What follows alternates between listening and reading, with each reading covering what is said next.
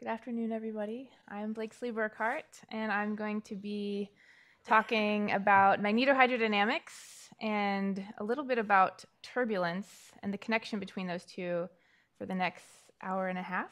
And basically, when I was preparing this lecture, I decided I wouldn't really assume any prior knowledge about plasma physics. So if you've seen a lot of this stuff before, I apologize. Hopefully there'll still be a few entertaining surprises along the way. And I kind of want to give sort of the ground level picture, especially considering I know a lot of the lectures after me will probably dive into special topics in connection to plasmas and in particular plasma astrophysics. So I'm going to use a little bit of the board and also slides. I also wasn't really sure how much to mix that up, but especially after seeing Lewis this morning, I think a few more slides can kind of make your brains relax a little bit. I think my brain needs to relax a little bit after that. So this is a big topic. Both of these topics by themselves could be full-on graduate courses. So I have 90 minutes, so please forgive me if I don't cover everything. I'm going to try actually not to cover everything. And give just sort of the ground level. There's a lot of references that could be used if you want to read more about MHD or turbulence. I used quite a few. I realized I didn't put one of them down here on this slide. So this one here, so this is magnetohydrodynamic turbulence, not magnetohydrodynamics and turbulence. It's both combined. This is a very nice book. The author's name is Biscamp. So that book covers quite a bit of the basics. A lot of the slides are from my colleague Nick Murphy. He's a research scientist at Harvard. So he's taught a course very similar to this, as well as Ellen Zweibel, who's a faculty at UW-Madison. So these lecture notes kind of come from all over the place. And so I'll just jump in. So, all of us are astrophysicists. First, on the most basic level, why should you care about magnetohydrodynamic turbulence? And the just bottom line answer is that MHD turbulence ends up affecting so many processes that we as astrophysicists study. And I've put up a few topics that I'm particularly interested on this slide here. So for example, a problem like star formation, right? So stars form in extremely turbulent interstellar clouds, which are threaded by a magnetic field. We definitely know that from observational experiments like the Planck satellite. That magnetic fields play a dynamic role in the star formation process. And so even though a star forming region is actually a very cold, very dense region, as I'll motivate in my lecture, the plasma approximations can still apply in such a region, in particular for partially ionized plasmas, which actually I won't touch on very much. But nevertheless, you still have this approximations of collisionality between the particles, and the magnetic field still plays a very dominant role because the ions and the neutrals are well coupled in such a medium. So then there's more appropriate regions to apply ideal magnetohydrodynamics. So for example, the sun is one such region, and you have a lot of very interesting plasma physics happening, of course, in the sun. And I actually, on that topic of the sun, I had two possible activities for after the lecture planned for you guys. And one of them was a field trip to the roof to look through a solar telescope to see a real live ball of plasma, which is the sun. Unfortunately, it's raining today. So we'll do that another day. So instead, you get a coding project. Sorry. So many other interesting areas where you cannot ignore magnetic fields and turbulence. So I just list a few here. These are, I think, very exciting areas of astrophysics, which probably many of you doing your summer projects, some of these areas are definitely touched upon.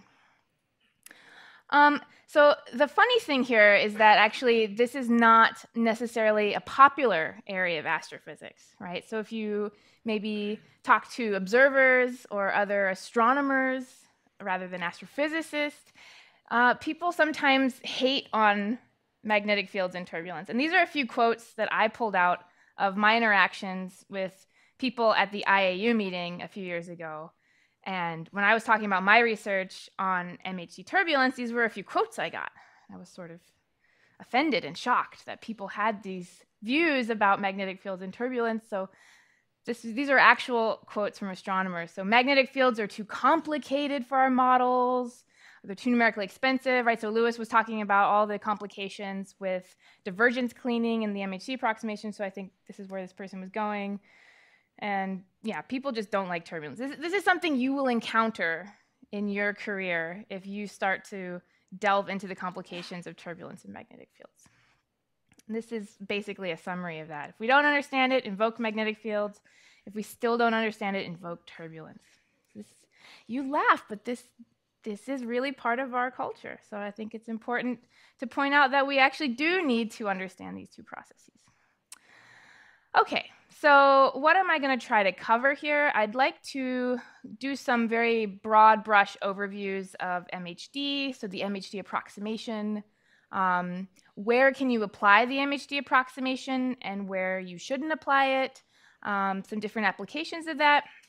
And then I'm really lucky because Pascal really did an amazing job on the hydrodynamic front with continuity equation and momentum equation.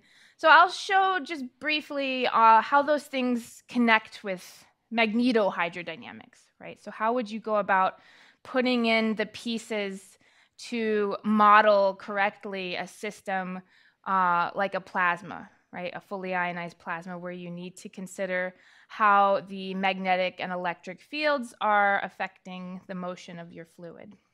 And then I'll get into how all those things tie together with turbulence. So quite frankly, I might not get to all of that. So we'll just see how it goes. And of course, please feel free to ask questions and to stop me. Okay, so I kind of touched a little bit that why study plasma astrophysics. You know, if we really think about also not only from the point of view of interesting problems, but also from the point of view of the composition of matter in the universe, most of the baryonic matter, of course, is in this plasma state. Especially if we just consider the fact that stars are plasma, right? And then the interstellar medium is plasma. So very, very little of the matter actually in the universe is in this non-plasma neutral state, right? But the funny thing is most of the matter we interact with daily is actually not in a plasma state. Magnetic fields play vital roles in astrophysical processes.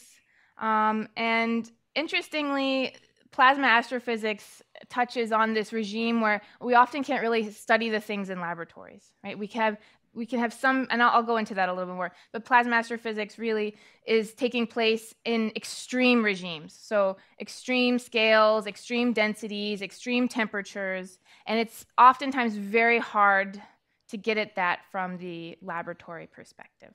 And so in this field, oftentimes it's very useful for people who study laboratory physics to talk with people who are astrophysicists and do numerical experiments and also direct experiments. So for example, like the solar wind community, where they make direct measurements in situ of the solar wind plasma. So as I said, there's many applications. I won't go over that again. And you guys are obviously working on many of these problems. And again, plasma physics is interdisciplinary, so it touches on these many different fields, and I already went through that. Okay, so fundamental processes, and this is actually, this slide here I put together because I know these are going to be our lectures for the summer, right? So I'm not going to go through all of these areas of MHD, but waves, shocks, so shocks, we already touched on hydrodynamic shocks, but magnetohydrodynamic shocks also have very interesting and different properties than hydrodynamic shocks. So there's definitely more to that story. Instabilities, etc.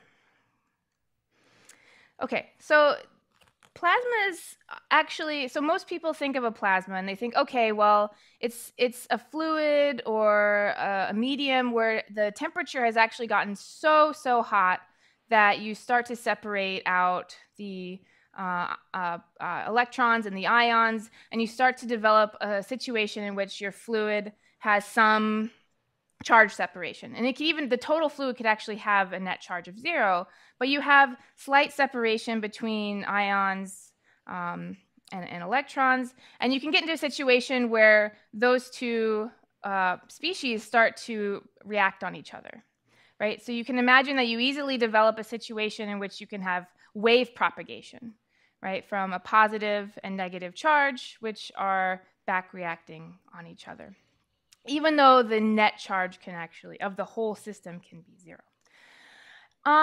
So that's a good sort of description of it. However, you don't necessarily have to have very extreme temperatures to have a plasma. So there's a regime which is called a partially ionized plasma that actually exists even further down here. So this actually is a regime where you have to start considering non-ideal effects of the fluid. But it's a regime that very much is important for astrophysics. So like I said earlier, star-forming clouds, very dense, very cold regions definitely exist further down here in this colder regime at different densities. So here you can see most plasmas, especially in where the ideal MHD limit applies, which would be a fully ionized plasma. So that means, of course, that you don't have a lot of neutral species that are dominating the dynamics and the collisions between the particles. You do have pretty warm medium here. And so this applies to basically all interesting problems related to the intergalactic and interstellar medium, to the solar wind, and then even going into the laboratory regime, right? So, for example, fusion experiments mostly operating at reasonably high temperatures, the sun, and when you go very hot, you start to get into relativistic effects, right? So relativistic plasmas. Now, there's some interesting characteristic scales, right? So anytime you talk about plasmas, there's these interesting characteristic scales, which either can be dimensionless, or in this case, I'm showing you here a few particular quantities that describe the plasma in terms of basic lengths and basic frequencies. So I want to give you a flavor of what these mean. And I already mentioned this idea of, once you start separating out charge in a fluid, right, you can still have a net 0 charge. So imagine you have like a cylinder, and you have some positively charged ions and some negative ones that start to separate out. Right, but the overall charge remains 0, right? It remains neutral overall. So there's some very interesting wave properties that can develop in such a system if you were to slightly perturb some of these charges, right? So say I perturb the bottom of this cylinder, what will happen to the system as a whole, right? And so you can actually write down the force equation of that.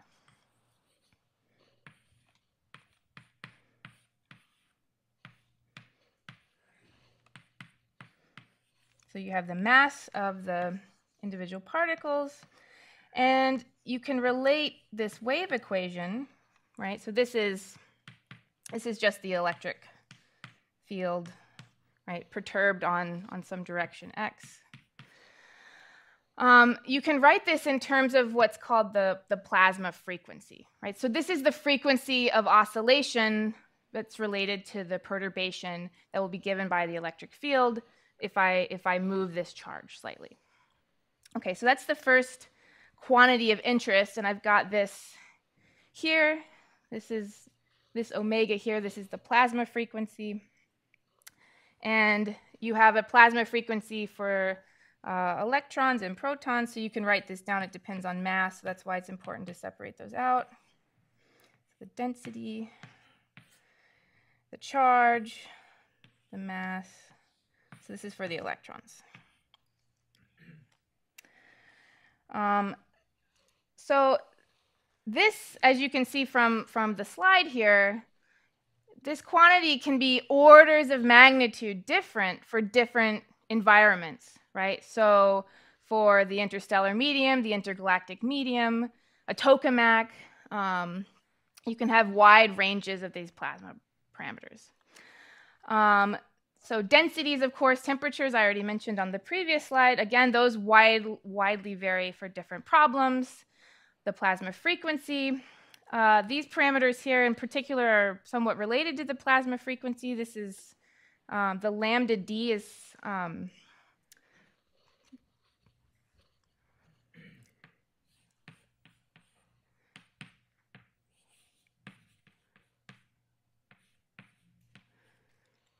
so this is independent of mass.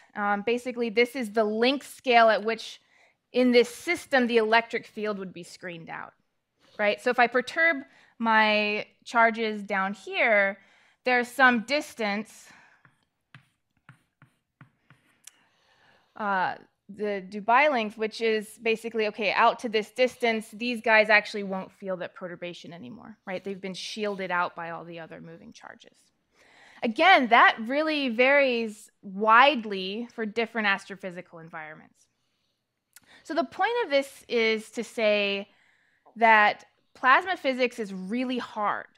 There's no one numerical code or even one numerical method that can capture all of these different scales, right? Because we're talking about orders of magnitude difference in like the most simple and basic plasma properties, right? So this very simple picture of this cylinder with these charges and how they move, this is about as simple a picture as you can get.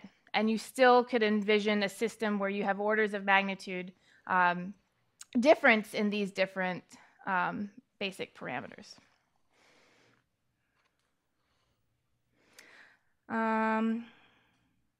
Okay. So I've been mentioning magnetohydrodynamics. So what is that? So probably most of you already have taken a guess at that. So that's just essentially where you take your hydrodynamic equations, your Navier-Stokes equations, and then you couple them with Maxwell's equations, right? And then you get the MHD equations. So MHD as a fluid approximation is valid only in some particular circumstances. And again, it relates back to these basic plasma quantities. So one would be where you apply these fluid equations, is what I mean. So you take your Maxwell's equations and you couple them to Navier-Stokes. One is that a timescale argument. So you need to consider timescales longer than, the inverse of plasma frequencies and cyclotron frequencies, right? So basically, you want to consider a system where your timescale is significantly longer, a timescale of interaction in the fluid is significantly longer than the inverse of the plasma frequency. The other is a length scale argument, so you want to consider length scales much, much longer than this Dubay length scale where you have this shielding, right? So you need to consider basically systems that are significantly longer time scale-wise and length scale-wise than the motions of the individual ions and electrons that are moving around in your fluid. Okay, so that's where the MHD approximation would apply. There are other sets of equations, like a full kinetic approach that you can take, where you would follow the dynamics of individual charged particles in a numerical simulation, for example. But that would be a situation where you would not be considering the ideal MHD equations. So a few more aspects of ideal MHD.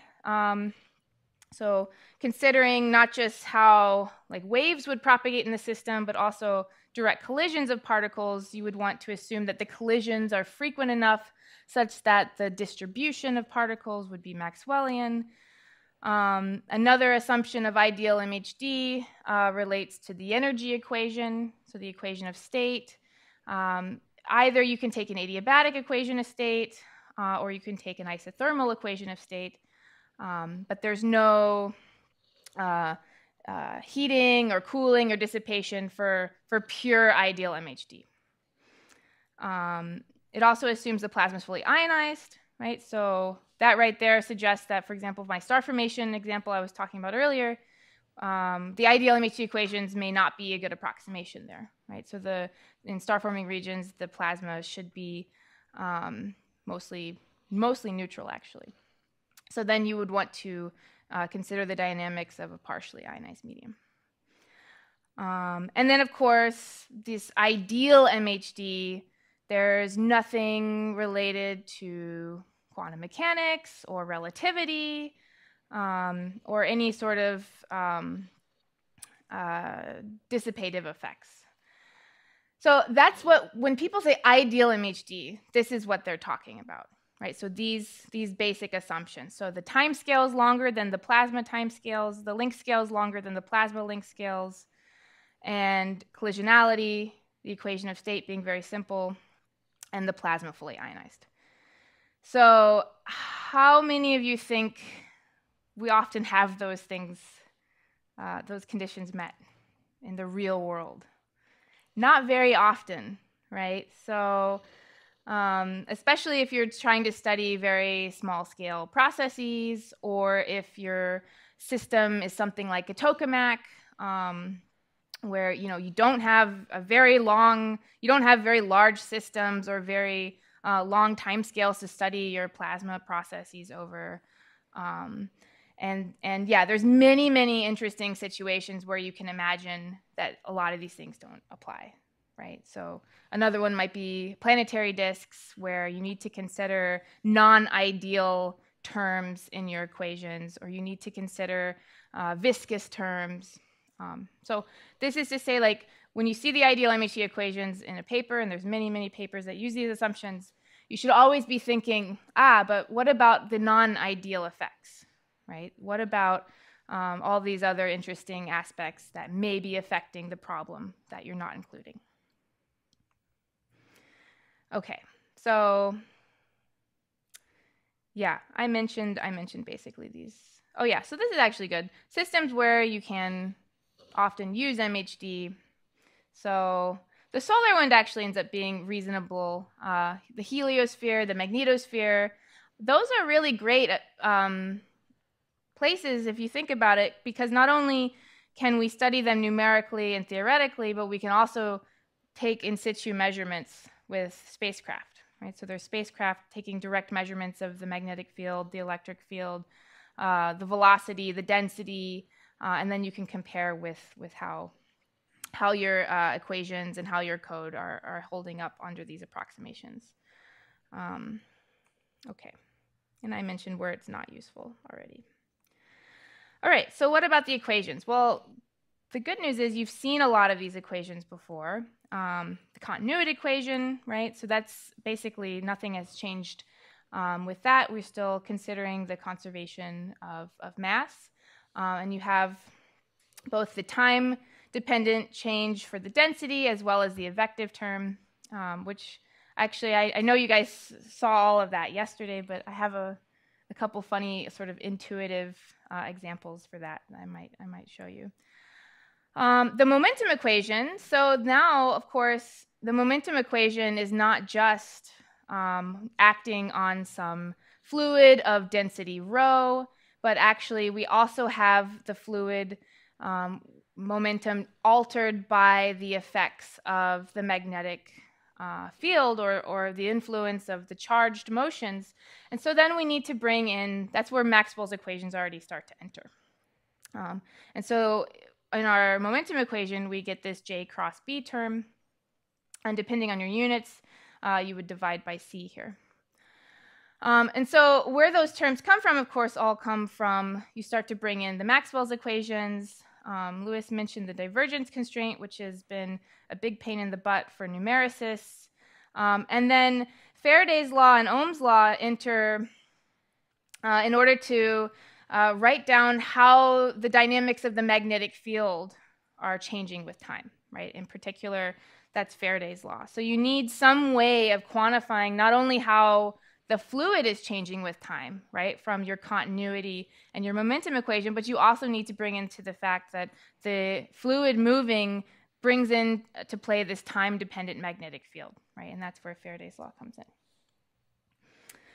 So, you know, the continuity equation was covered yesterday quite in a really great way, so I don't really want to go through it again. Just to suffice to say that this advective term, I think, is the one that trips most people up because it's not quite intuitive. So for a fluid, right, we have this, not only the time-dependent term, but also the spatially dependent term. Whereas if you imagine a flow going through a pipe, and the spatial dimensions of the pipe change, then the flow can be faster here and slower here, right, as the pipe is expanding. So this is actually just purely a spatial effect related to the advection. And I saw Nick showed this example of advection in the form of an I Love Lucy episode. So this is Lucy and her friend, and they have to wrap chocolate. So the chocolates are coming down this conveyor belt, and they have to wrap them.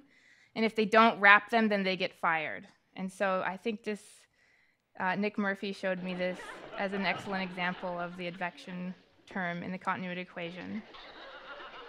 So the chocolates are coming out. So imagine these chocolates are your particles, and they are coming out with maybe a time-varying speed, but they also can come out spatially varying, right? So sometimes the chocolates can be moving faster if the conveyor belt moves faster, but then they can also be spaced differently.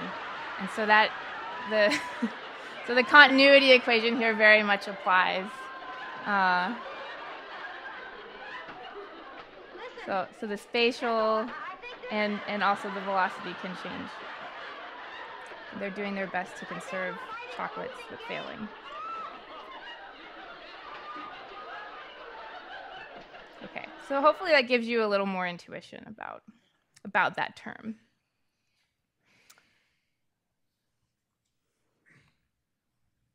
Okay, and flux, of course, again, this is Nick. Flux oftentimes can be a little bit tricky, but if you just remember density times velocity, that's your flux. Then you can remember also that term for the continuity equation. Okay, so we want to bring in the MHD equations here, right? And so for the momentum term, the Lorentz force is what is applicable there. So that's where you get that J cross B term. And of course, you can write everything down in terms of the electric field and the magnetic field, but actually it's much more convenient to remove the electric field term and just write things down where you have E equals V cross B over C. And then the current density can come in J, so J is the current density here, and then you can relate J and V cross B, and that's essentially where in the, I'll just write down the momentum equation here so you can see it. Where in the momentum equation the J cross B term comes from. So I'll write it down here. So you have rho dV dt. Right, and again, that can be written in two ways, two different terms. You have dV dt, plus you have your advective term, and then you can have the J cross B term, and in CGS units you'll have a C, and then of course you can have other terms like a pressure term. And if you want to consider some non-ideal MHD terms, you could have gravity. This is gravity. And you can also have some sort of diffusion or stress tensor.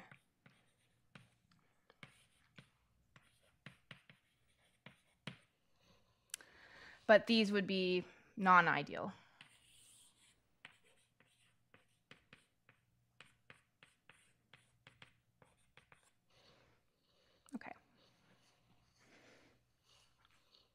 So the J cross B term, again, comes from the Lorentz force, right? Which makes a lot of sense, because when you're writing down your momentum equation, you're really writing down a force equation. And so you need to consider all the terms that are acting on to give you your final momentum. Right, so okay, the J cross B term is interesting because when you open up a paper on ideal MHD, or if you go to the archive and you look at some paper where they're using the ideal MHD equations. So a lot of times they don't go through all these different terms. And the first time you look at it as a student, you're just like, okay, you solving these equations, so what? What do they all mean? What do all these terms mean? So these, I think, are intuitive, right? Pressure, gravity, and then you can have some effect of viscosity or stress. But if you really expand out the J cross B term, you find two really interesting things. And they both relate to what's called magnetic tension and magnetic pressure, right? So you can expand out this term here, and you can write it in terms of both this term here, so B dot grad B, which is the magnetic tension, and then the magnetic pressure term, right, which is a scalar term. So what is magnetic pressure and magnetic tension? Well, magnetic pressure probably is somewhat intuitive, right, if you just think of pressure. So it's a pressure force from the magnetic field. Tension's less intuitive, perhaps, right? So tension, you can think of the magnetic field like rubber bands, right? So tension tends to want to restore the curvature of the magnetic field, right? The topology of the magnetic field. So if you have a rubber band and I pull it taut, and then I ask you to pull on it, you're going to feel the tension force of the rubber band wanting to restore itself back to straight. So that's an example of magnetic tension.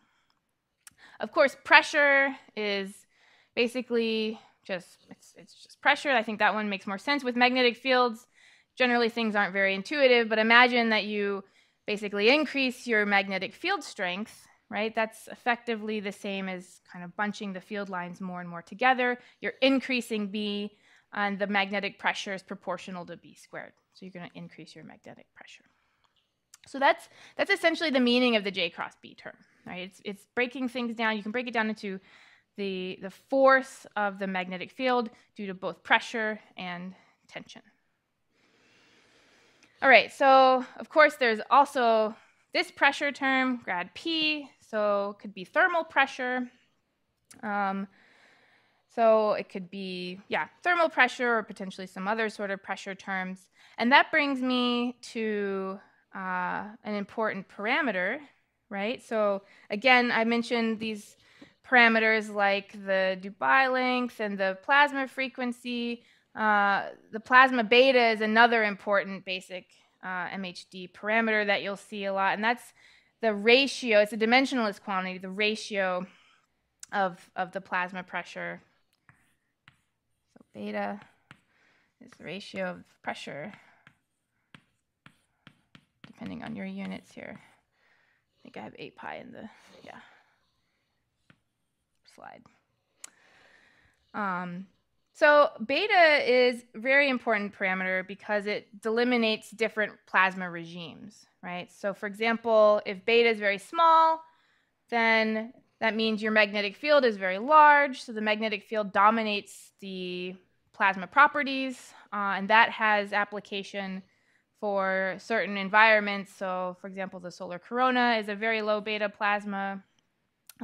You can also have regimes in the interstellar medium where you have low beta plasmas. So for example of that would be the warm and cold neutral medium can often have beta less than 1 in the interstellar medium. So if beta is large, of course, that means the plasma pressure dominates, so the pressure force dominates. So for example, stellar interiors, that's definitely a very high beta regime. And so, of course, the other limit is beta around 1, where both forces have to be taken into account. Okay, so that gives you some idea of the momentum equation. And of course, finally, we also just have to consider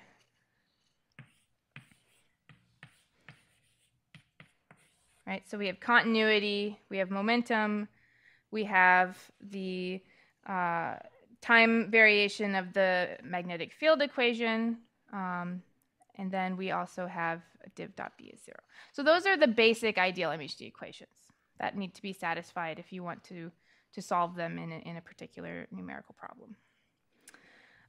So these are, I've just listed a few properties of ideal MHD. So if you have those sorts of systems, obviously mass, momentum, and energy are conserved. I'm not going to talk about helicity and cross helicity. I think that'll be discussed another day, but there's these very interesting conservative properties in ideal MHD, and those are some of the terms that are conserved. And then the other thing is that ideal MHD is scale-free. So again, I'm not going to go into that too much today either, but just to say that you can actually rewrite all the ideal MHD equations into a form where you have basically unitless form, where everything is scale-free. And then you can do a lot of interesting things where you explore the wave properties of the equations. So for example, this very simple example I gave earlier, you see very clearly that you can develop waves in such a system, right? And so you can actually linearize the equations and then write down the basic wave properties of the ideal MHD equations. Yeah, so there's a lot of very interesting and cute properties of ideal MHD.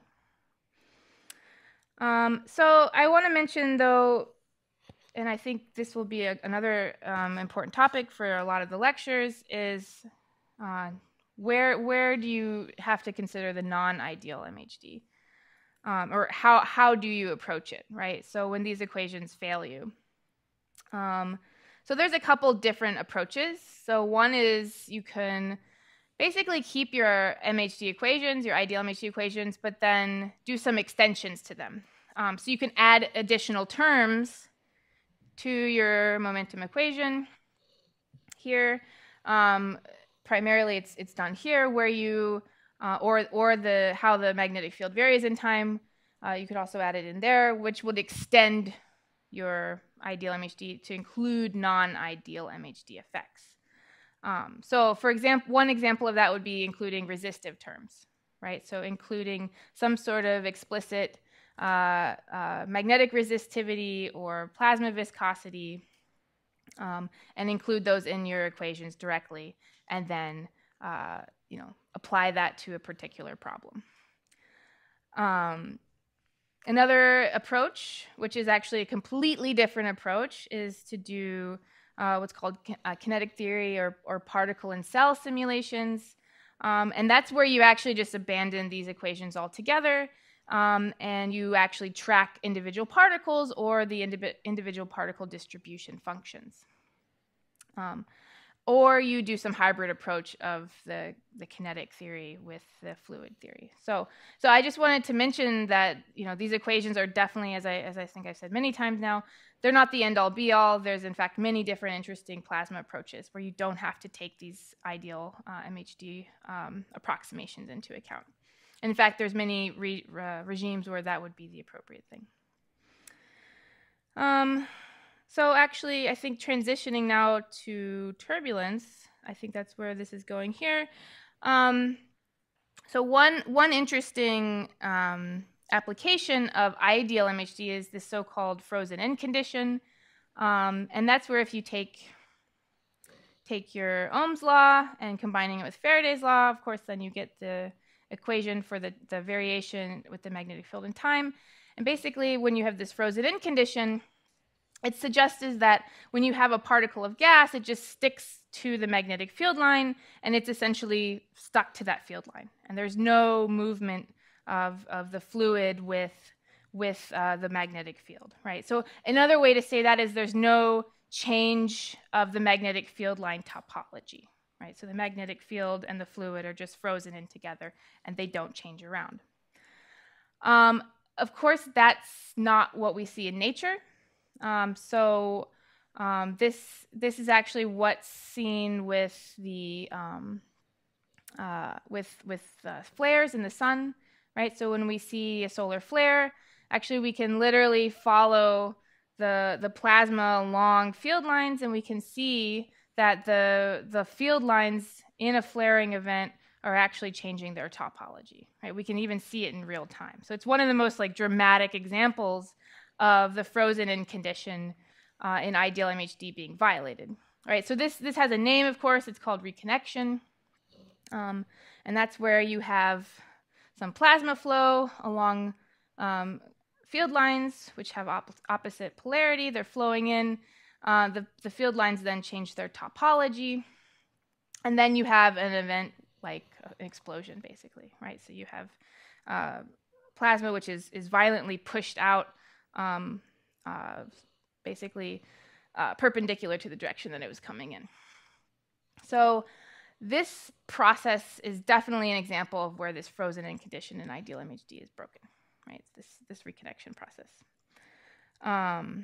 So I think, again, this will be a topic for more detailed lectures, but actually I want to transition now to talking a little more about turbulence. And I think the reason why this is a good transition is because this is an example of a highly non-ideal effect, right? When you have this frozen-in condition that's broken, right? So this is a violation of the ideal MHD equations that we actually take for granted all the time when we solve them in our numerical simulations, right? That on let's say on the smallest scales of the simulation, you always have some violation of your ideal MHD equations, whether it's from the numerical viscosity, right? So numerical errors on the small scales.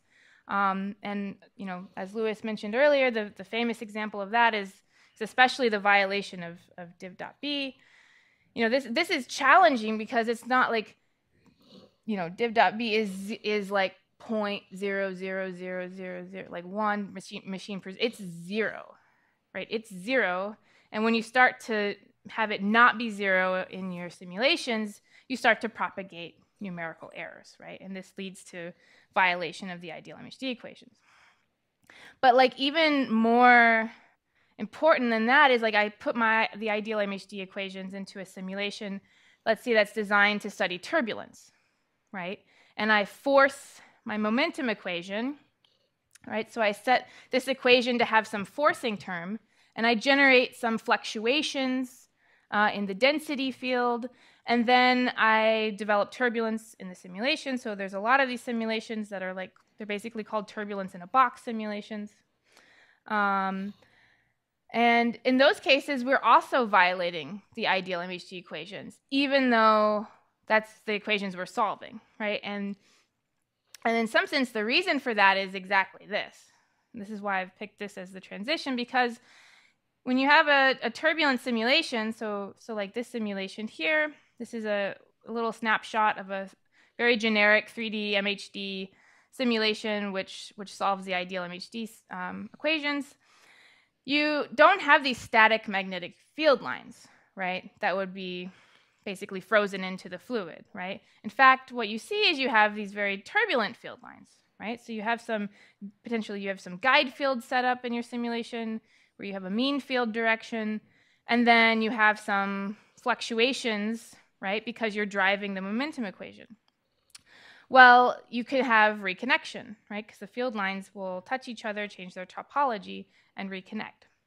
So this is just an example of sort of a tricky, sticky problem that we have as numericists, where we're violating the equations that we're solving, right? And we need to really think very carefully about how we really understand and model the ideal MHD equations, and in what regimes are we safe, and in what regimes we're not safe to use them. And I would argue that the situation of turbulence is actually already you're violating the flex freezing condition. So that's a tricky thing for ideal MHD. Okay, so I'm going to transition to turbulence now. And well, so it's this big problem with ideal MHD and turbulence. It's not a new problem, right? So there's been quite a lot of challenges in the field of turbulence in general. So going, I guess, all the way back hundreds and hundreds of years to Galileo. He was investigating the properties of fluids. But here's a quote from Heisenberg. So not quite so long ago, but he even was sort of baffled by turbulence. This is a very famous quote that's attributed to him. When I meet God, I'm going to ask him two questions: why relativity and why turbulence? And I really believe he'll have an answer for the first.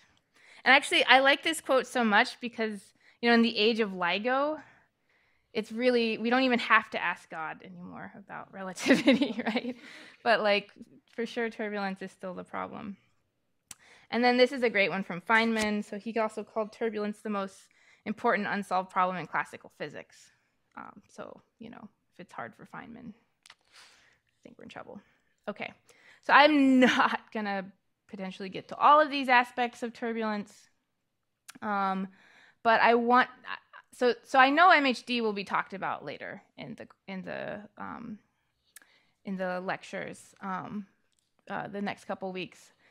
But I don't think turbulence is going to be touched upon too much. And so I want to give, again, some basic understanding of turbulence because it's actually very much linked to anything related to fluids, right? So when we talk about things like the hydrodynamic equations or the magnetohydrodynamic equations, if you really think about it, when we're talking about fluids, it's actually very difficult to keep fluids in a laminar state, right? So imagine the air in this room. There might be a few layers in which things are smooth, but as soon as you go near any of the air conditioning ducts, right, and they're providing some momentum, you immediately transition to this swirls and eddies and chaotic behavior, right, with actually very little push on the fluid. And so it's actually very difficult to keep fluids in a laminar state. And so whenever we talk about fluids, whether it's hydrodynamic or magnetohydrodynamic, whenever we talk about quiescent fluids, it's actually, I would say, a very special case, right, that we're considering, and that mostly we should be considering, especially as astrophysicists, we should be trying to consider and understand how the fluids are behaving in this turbulent regime. So, okay, so I will talk about a little bit about scaling laws. So Kolmogorov theory. Again, maybe some of you have encountered that before, but I'll just go through it again. And then how that can be extended to include MHD and shocks and various things that we know as astrophysicists we need to consider. Because as I've kind of motivated at the very start of the lecture, the sort of fluids that we encounter in astrophysical situations are definitely magnetized. They have shocks, so shocks are important, etc. And then I might try to touch a little bit about how we measure them, but I think not too much. Okay, so back to our momentum equation, our force equation. So first of all, how do we know that fluids tend to be turbulent, right? So I already made that argument, but if we want to be a little more rigorous, we can again look at our momentum equation, and we have dv dt. We could break this down into two terms. And if you take the ratio of these two terms, the inertial and viscous terms here, the ratio of that is something called the Reynolds number. And the Reynolds number is a very common dimensionless parameter that people use when they talk about a transition to turbulence, right? So a transition meaning you go from this very smooth kind of flow situation where you'd have a flow, just to go back to my pipe here, a flow moving smoothly down the pipe, and then at some point maybe the pipe changes again, the fluid moves very fast, and then it starts to transition to turbulence, right? So this would be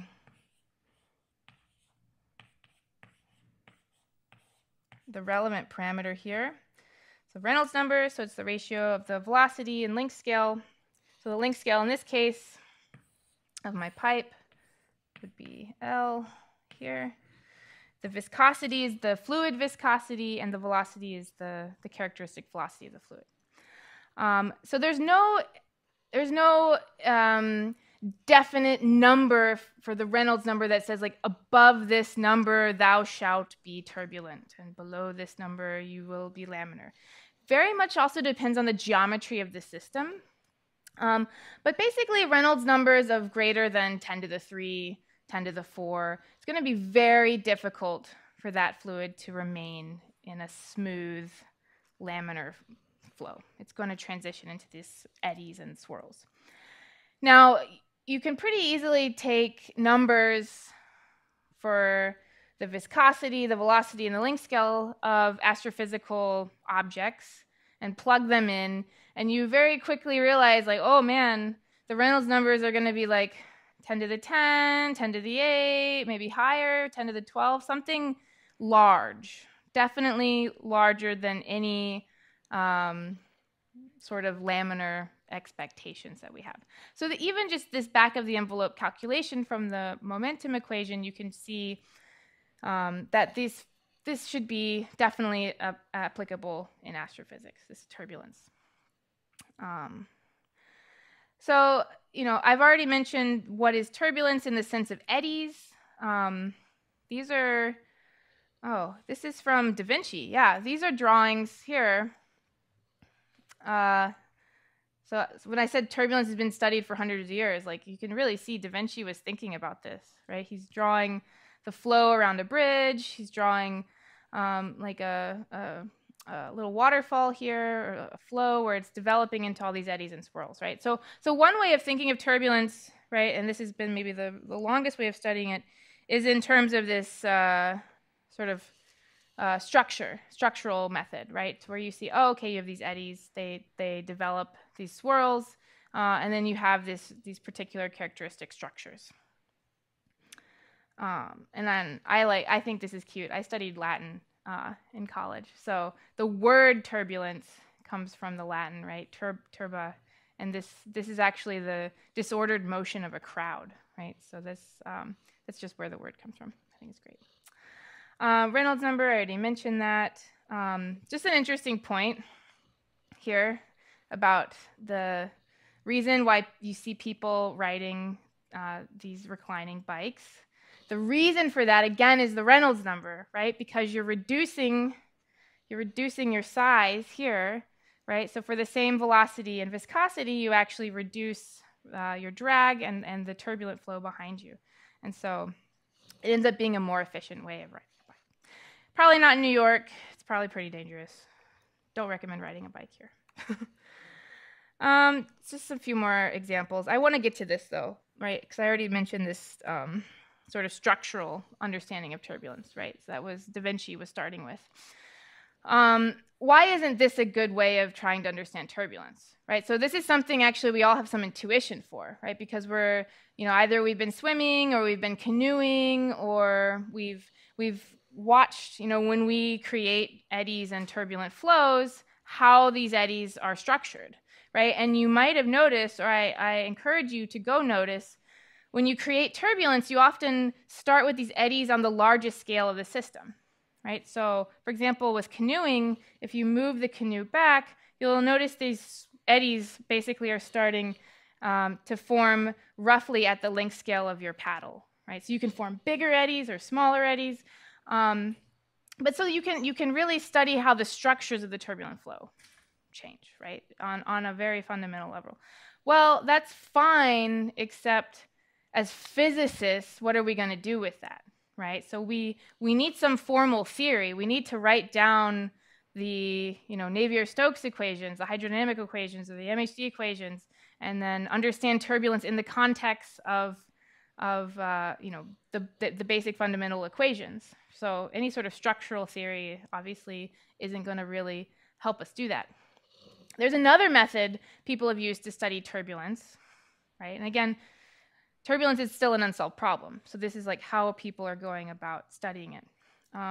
So that's through statistics, right? And I'll touch a little more about that in the remaining time. If we want to discuss the characteristics of the flow, right? In the pipe, for example, and I see, okay, I have large eddies here, but then they break into smaller ones, and I can see that structurally, Now I can study it statistically by saying, oh, well, maybe if we take a structure function or a Fourier transform, or we study how the flow changes with time, then we can write down some statistical description of the flow. And actually, that has been fairly successful in understanding that turbulence isn't just randomness. And I'll touch on that in just a second. However, of course, that has a lot of problems in a sense, because again, we're not going back to the fundamental equations, right? And so ultimately, we want some sort of deterministic approach where we are able to solve turbulence directly from solutions to the Navier-Stokes equations or the MHD equations. That has been really, when people say turbulence is an unsolved problem, that's what they're really referring to. They're referring to the fact that there's actually no solution to the Navier-Stokes equations in the limit of large Reynolds number. There have been some solutions in 2 dimensions, but in the full 3 dimensions, there hasn't been any solution to that. And so that's been the challenge of turbulence. And then just forget MHD. Like, can't even do this in hydro.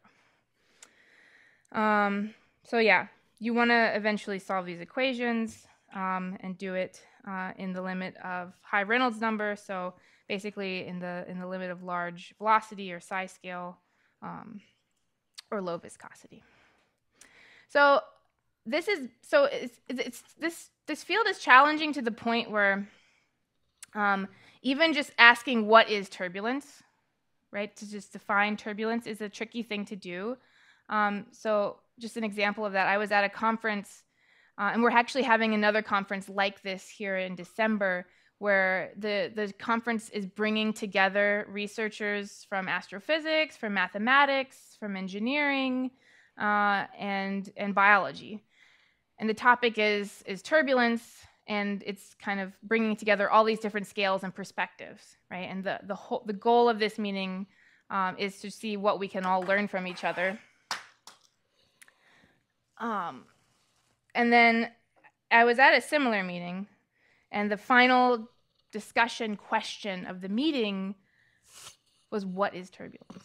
Can you imagine? Like, we've had a week of meeting, and the final question is, what is turbulence? It sort of depressed me a little bit. Because then, of course, we all argued for 2 hours about what is turbulence. We have engineers and mathematicians. And so this is actually my definition that I submitted. And again, this brings more of this statistical picture in, right? So I mentioned these 3 ways: the direct numerical approach, or the direct solving of the equations, statistics, and structure, right? So engineers often look more structurally.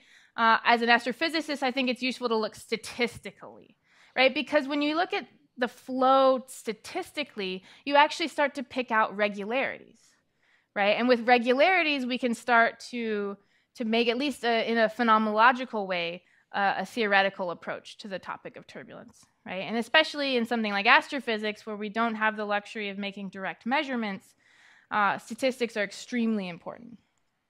But the point here is that turbulence isn't just chaos. So when you look statistically, you see, when you average quantities like velocity and density and magnetic field, when you average those things spatially and temporally, you see regularities, right? So it's not just chaos. And that's very useful, right, for studying turbulence. So when I say statistics, that can mean any number of things, right? So I would say most traditionally, the statistic for turbulence has been what's called the Fourier power spectrum, right, where you'd simply take a Fourier transform of, let's say, the velocity field, the magnetic energy, whatever quantity you're studying, and then you take the amplitude, right? And you throw away the phases, and then if you have a multi-dimensional field, you might need to do some averaging, but you average the amplitude. So that's the Fourier amplitude here. This is, of course, just a cartoon, but just to illustrate the point. And then on your x-axis, you would have either frequency, if you were looking at a temporal signal, or if you're looking at a spatial field, you would have the wave number, right? So this says wave number here, so this is inverse of the spatial scale.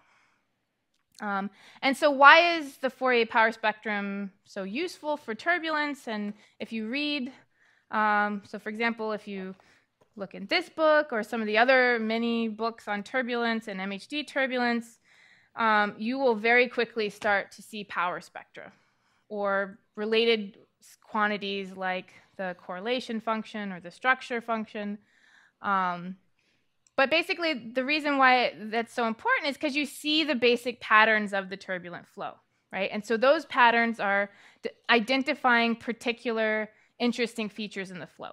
So since this is a spatial power spectrum, what is this telling you? It's telling you something about the scale at which energy is being injected into the system. And then what we call turbulence is actually this self-similarity. So you have this, what's called an inertial range in the turbulent cascade, where you see this power law-like behavior.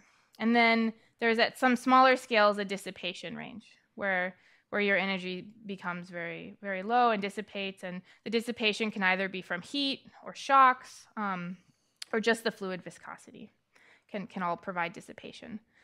And so this simple statistic really encapsulates a lot of the features of the turbulent flow, right? So you have some injection of energy, then you have some cascade, right, where you cascade from large-scale structures to smaller and smaller scale structures. So you can think of these as eddies, right, breaking into smaller and smaller eddies. And that's why, because it's self-similar, you get this nice power law. And then the dissipation.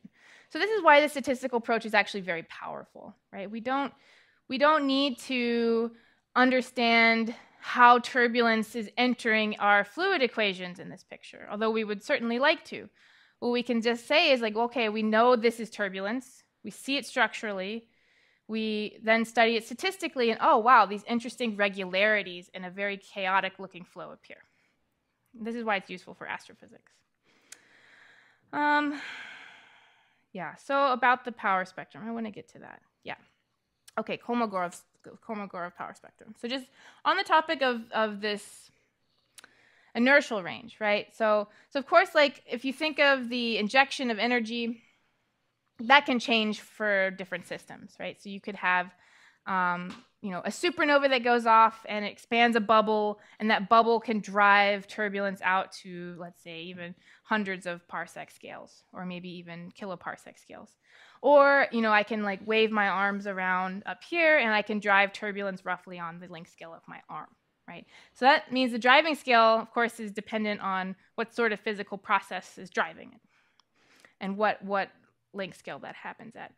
Same with the dissipation range, but the beautiful thing is the inertial range in both those systems, because it's self-similar, actually can have the same scaling, right? So that power law can be similar despite the fact that I am much smaller than a supernova. It's a scale-free process. And there was a very famous paper in 1941 by Kolmogorov where he, just from very simple dimensional analysis arguments, derived this scaling relation of the power spectrum. So that's the E of k. This is the spatial power spectrum. How would that power law behavior scale? So all you have to do to derive this result is say, well, okay, I'm going to have conservation of energy. So my energy per time is going to be constant. And then I can just simply write down the energy density, the wave number, so that's the inverse of the length, and my power spectrum, right? So I can write down all the units, and the only possible combination that gives all the right dimensions for length and time is this k to the minus 5/3. Okay, so that's the simple result that Kolmogorov came to. So it's really just based on the dimensional analysis. The thing to note here, so you'll see the Kolmogorov scaling in textbooks, and you'll, of course, even see it referenced all the time if you start to dig into the astrophysical turbulence literature. Oftentimes, people will make measurements of the power spectrum or the correlation function, and then relate the slope they find back to something like the Kolmogorov slope, right? This 5/3 scaling law. The important thing to keep in mind with that is that this is for sort of incompressible fluids, unmagnetized fluids. So this is not for situations with shocks, and it's also not applicable for situations with low plasma beta, right? So for strong magnetic fields. There you have to consider very different scalings for the, or different physics is involved in this sort of scaling. So, okay, let's talk about that. So if we want to stick with this statistical description of turbulence, and again, bringing it full circle back to MHD, what should we consider? Well, the things that were not included in the Kolmogorov scaling, of course, as I just mentioned, are any sort of compressibility, right, where you can have changes in the density and the density field. So, for example, shocks, right? So the jump conditions that you guys saw yesterday, those would be the case of compressible turbulence, right? So just real life examples: air, right, being compressible, water being incompressible.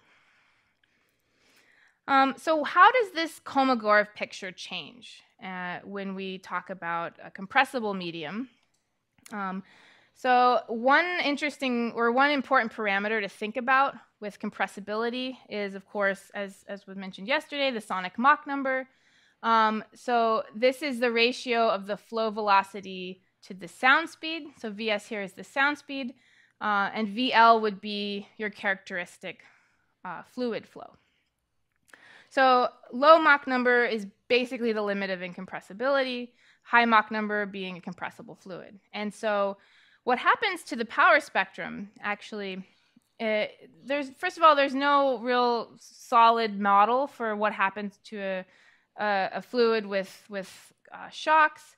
What can happen in terms of velocity is not so dramatic. So these are numerical simulations.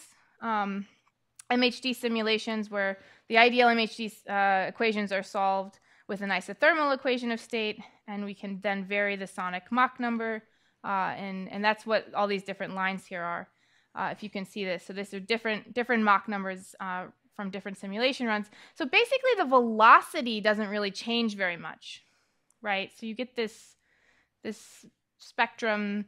You know, maybe there's something happening here, but probably that's already in the dissipation range. So it's roughly 5/3. But the density power spectrum, of course, naturally changes quite dramatically. So in the limit of the incompressible, yeah.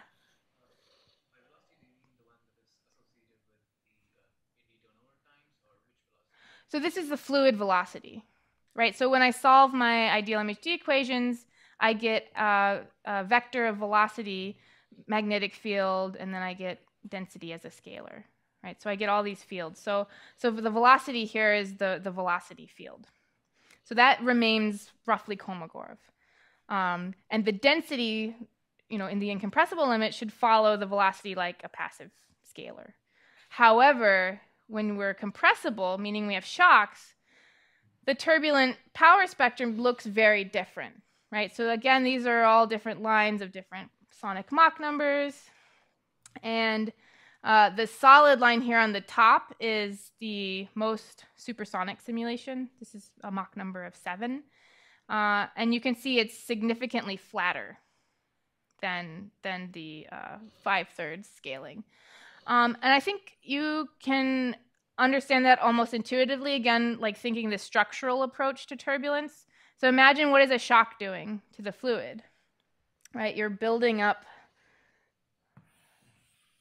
density, right? So if this is density, you start to pile up high density regions in your simulation, right? So this is rho, this is mean rho, and you get a jump in rho, at least in the isothermal limit.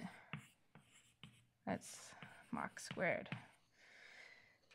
So you're increasing density, contrast, and what that does to your power, if you think of this in terms of amplitude or power, is that when you increase the Mach number, you start to increase, especially at the small scales, the density contrast.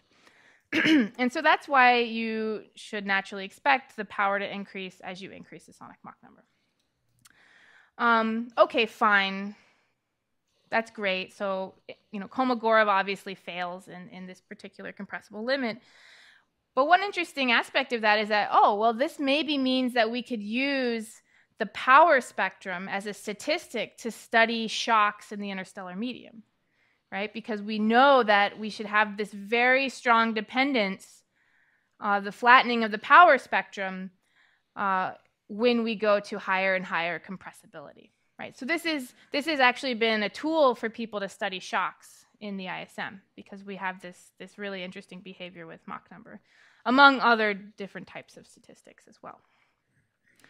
So how would we do that? Well, we could, of course, just take a map of some region or a galaxy and compute the power spectrum and see how that looks. But then we would want to compare it with something, right? So this has actually been done in the SMC, which is a local dwarf galaxy.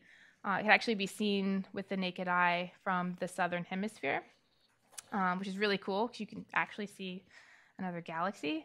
And so you can measure the sonic Mach number from statistics like the power spectrum or the distribution of densities. So that's like, for example, here, this would be the density distribution with different higher order moments. You could also do this with the power spectrum. And then this histogram here is actually the directly measured sonic Mach number from observational data. So in this case, the sonic Mach number has been measured in an observational survey of the 21 centimeter line, which is neutral hydrogen. And so basically you can directly measure the sound speed and the turbulent velocity dispersion. So in effect, this means just the non-thermal velocity dispersion, and make an estimate of the sonic Mach number in these regions in the SMC. And so the statistical approach has actually been found to agree pretty well with completely observational approach to measuring sonic Mach number. So just to say that these things look actually pretty reasonable when you compare them. Okay, what else? Yeah, I think I mentioned this already. So when talking about the power spectrum, it's often very tempting to compare simulations and the measured spectral scaling in the simulations to our theoretical predictions, right? And many a bloody battle has been fought over the scaling slope of the power spectrum, even in incompressible turbulence, so incompressible MHD. So this is a word of caution, is that our numerical simulations have actually a very difficult time of properly resolving this inertial range, right, where you have a prediction like the Kolmogorov scaling or maybe some other scaling law. Really our astrophysical systems or the solar wind, we have actually an enormous dynamic range, right, over, let's say this is a length scale, right? We have many, many orders of magnitude of scale over which we should potentially expect to have this turbulent cascade, right, just based on the Reynolds number argument I gave you earlier. Of course, in the simulations, we have very limited range of scales, right? And that's just because we don't have enough resolution, numerical power, memory, whatever it is, to do a simulation where we really can resolve all these ranges of scales. So a lot of times it's actually very difficult to measure the inertial range and compare it to theoretical predictions. So this has been a bit of a challenge.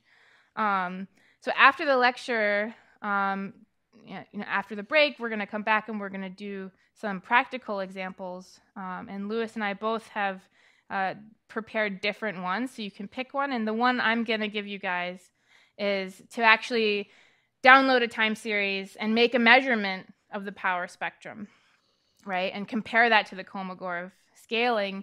And you can see if you can convince yourself, is it really, what is the spectral slope, right, in the time series?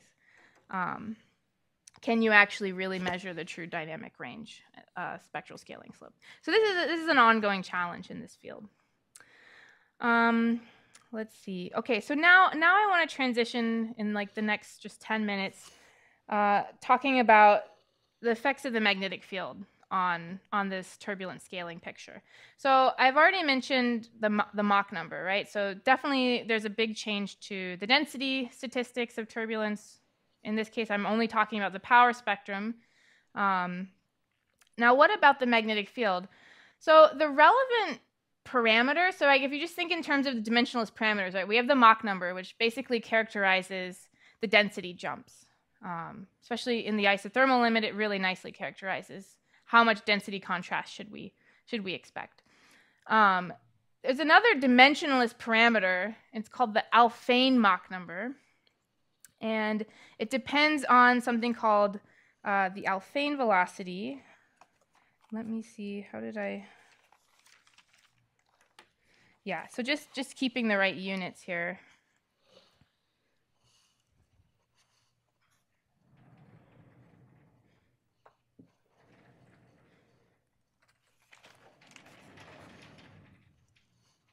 Yeah, so the Alfvén velocity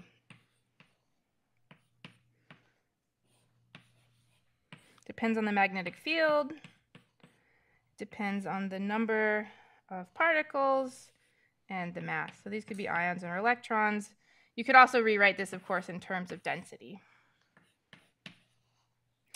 So this Alfvén velocity is the speed at which waves are traveling along the magnetic field lines, and waves of some that are produced by some particle with a particular mass. Of course, protons and electrons will be different in this case, and the waves are then given by the restoring force, which of course is the magnetic field, right? So there's waves moving along the field line. So this is the speed of those waves, where the restoring force is the magnetic field. So why is the Alfvén Mach number an important parameter? So you can think of this in terms of energy ratios. It's the ratio of the turbulent energy to the magnetic energy. And, you know, the analogy, of course, then is with the plasma beta that I mentioned earlier, right? So the plasma beta being the ratio of the plasma pressure to the magnetic pressure. The Alfvén Mach number is then the ratio of the turbulent energy density to the magnetic energy density. Okay. So that starts to bring into play all the effects of the magnetic field on our turbulent flow. Because now we're not just talking about the ratio of the thermal pressure and the magnetic pressure, or the shocks, right, which is the ratio of the turbulent energy to the thermal energy, but now the magnetic field comes into play. So what does the magnetic field do to the plasma properties? Well, basically, I've already drawn you a little picture here, and perhaps you could already imagine in your picture of turbulence, right, where you have these eddies, these swirls, they end up being very isotropic, right, and like go home and stir around some water and watch the water move, you know, put some dye in it as a tracer, and you very quickly see, oh yeah, it looks reasonably isotropic, like circular, right, these eddy flows. But when you introduce a magnetic field, you introduce the waves, right, propagating along the magnetic field. You introduce magnetic pressure, magnetic tension, and there's all sorts of very interesting properties that happen in an MHD turbulent flow that are both eddy-like and wave-like. There's actually two regimes of the turbulence when you introduce the MHD effects. One is wave-like, right? So again, this being the characteristic velocity of a wave moving along the magnetic field. Yeah? Oh, yeah, you're right. Thank you.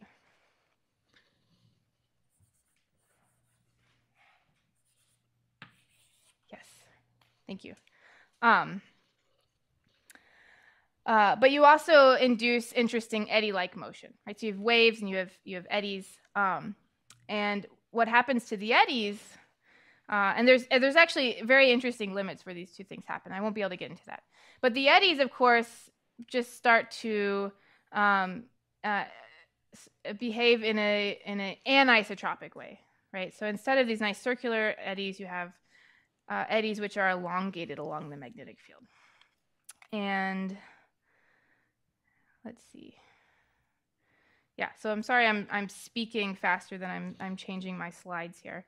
And so in this wave-like regime, right? So now I'm only speaking about incompressible turbulence, right? So this is actually not compressible. In this wave-like regime, right, we have the restoring force set by the magnetic field, and then you can imagine you have these waves moving along and interacting, right? So in the picture you have what's called a wave packet, right? These two waves can interact and collide.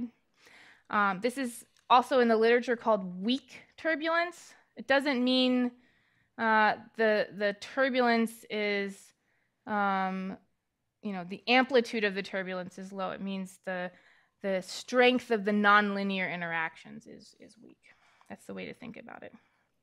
Okay, so we can imagine these wave motions moving along the Alfvén velocity, and they collide with each other, so they move together, and you can think of each of them carrying a particular energy, right? Moving along at the Alfvén speed, along the magnetic field line. And they have some length scale, because they're not entirely isotropic, right? Because they're stretched slightly along the magnetic field. So there's a parallel direction to the magnetic field, and then there's the perpendicular direction, right? Because now we have to divide these motions into relative, parallel, and perpendicular, since we're no longer in this isotropic limit. Okay, so what happens when they collide? Well, they, of course, cascade. So you have two large packets, they go down wave packets, they cascade and they collide, they exchange energy, and then they break up into smaller and smaller packets, right? This is the idea of turbulence being cascading.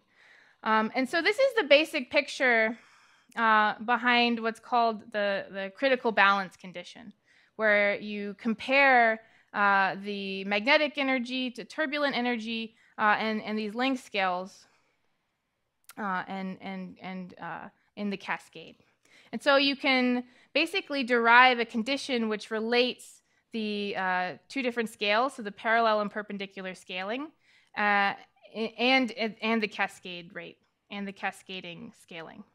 So the idea here is what is this ratio of length scales as a function of the cascade, right? In addition to what is the power spectral scaling, right? That's really the question that we're trying to address when we talk about this weak versus strong limit in the MHD regime. And so to derive this, what you want to do is relate basically the eddy turnover time, right? So that's the V here, that's your turbulent velocity, and the perpendicular length scale to the Alfvén time scale. And that gives you what's called the critical balance. So that's a very famous result that's derived in Goldreich-Sridhar in 1995, where those two things are equal, those two time scales. And so then you derive the cascade scaling, right? So similar, actually, the interesting thing is similar to Kolmogorov, this perpendicular scaling, right? So again, the perpendicular length scale is relative to the magnetic field, perpendicular magnetic field. This goes as k to the minus 5/3. And then you also derive scaling here of the parallel and perpendicular length scale. So the parallel scaling goes like the perpendicular scaling to the 2/3. Okay, so what does that mean? What that means is you have stretching, right? The anisotropy of the eddies. But not only do you have that, it's actually scale dependent, right? That's what this relationship means. So as you go further and further down the cascade, magnetic energy is actually becoming more dominant than the kinetic energy, and the eddies then begin to become more and more elongated. So that's the so-called scale-dependent anisotropy. And that's one of the main and important effects of the magnetic field on the ideal MHD turbulence in the incompressible limit, is that you now expect not only to have this self-similarity which is perpendicular, but you have the scale-dependent anisotropy, which relates the structures in the parallel and perpendicular direction. So I think I'll stop there and take questions before we have a break and then do the practical session. Does anyone have more questions? Yeah.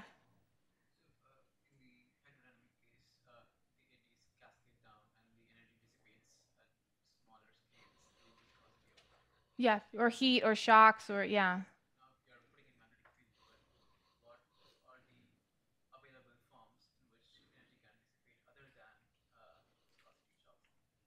Oh, that's a really good question. So that actually brings into play a lot of the non-ideal effects that I mentioned would potentially be important, but didn't go into them. So one important one for the example I've cited a few times, which is star formation, would be the fact that you actually have partially ionized medium.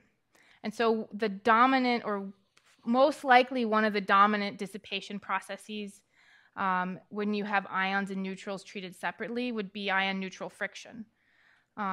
Because you have some regime where you have strong collisional coupling between ions and neutrals, and even in the case of very low ionization fraction, so low being like 10 to the minus 6 or something, so very low ionization fraction, you can still have strong collisional coupling between neutrals and ions to the point where the neutrals will basically behave like an ideal MHD fluid through collisional coupling. So they'll feel the magnetic effects, tension and stress and whatever pressure through collisions with the ions.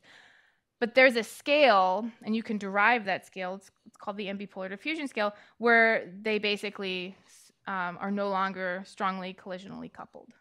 They're no longer coupled through collisions. And then you start to introduce drag, and then that very quickly damps your cascade. So that would be one situation where, including MHD effects can damp the cascade. Whereas if you only considered the neutrals, you wouldn't have that effect.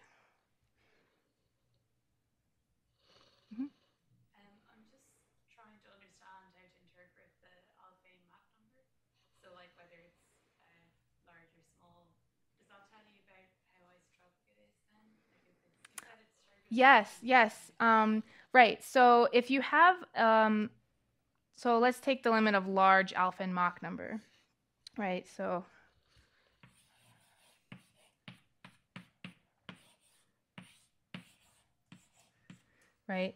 this is basically, you could take the total velocity, but it's basically the turbulent velocity in this case. So if you have large alphane Mach number, what that means is that the turbulent energy dominates over the magnetic energy. That's essentially that's implying.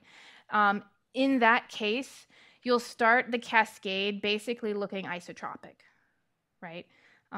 So the Kolmogorov scaling may be, even the most, if it's incompressible, you'll see this 5/3 scaling. However, if you fully resolve your cascade, so say you have a ton of dynamic range, you would see in your simulation a transition at some point to subalphinic, right? So basically, as you're moving down the cascade, your alphane Mach number could be changing, right? Because this V could be local, a local V, right? So as you're moving down the cascade, kinetic energy is getting smaller and smaller, and you could reach a point where this becomes subalphinic. The magnetic field then dominates the dynamics. You have anisotropy in the eddies, and then you can get this critical balance condition.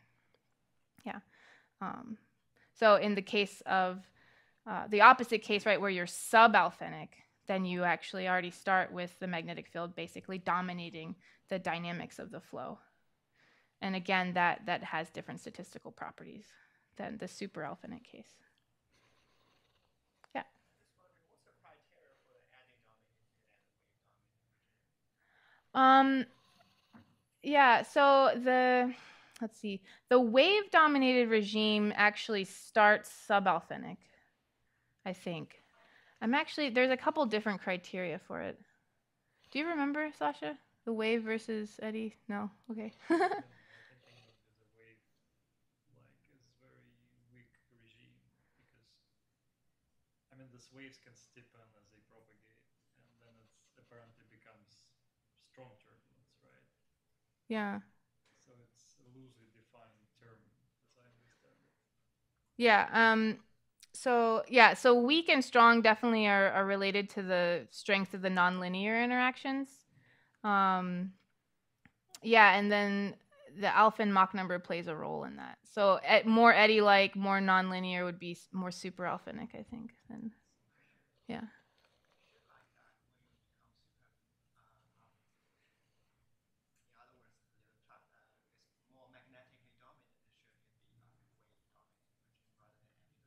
Yeah, exactly. Because the magnetic field basically is strong enough to where the dynamics are dominated by the wave motions. Yep. Okay, well, I'll be around if there's more questions, but I think it's break time.